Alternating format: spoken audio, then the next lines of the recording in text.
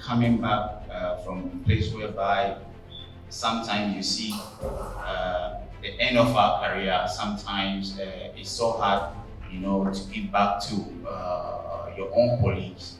There were so many things that I wanted to do, not even involving football. But I was like, no, I can't just let it go. Football is the most important positive example. So what we want to do is even give an example of what perseverance means. I know it hasn't been easy. It has not been easy at all. In terms of the project that we've done here, we want to put our football level in a higher level for the kids. It doesn't have to be when they travel outside, then they get to see the good things over there. They need to start from here, so when we get there, it won't be anything new. So tennis, a basketball court, badminton, we have volley, a skating area for kids that want to have fun. We have this place as a restaurant for and a food cell. We have a 6-sided game.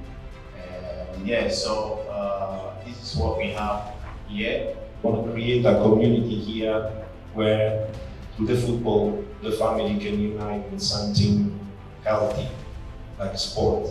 This will be part of a biggest project aside, where it will involve the legend of the Lega Serie A.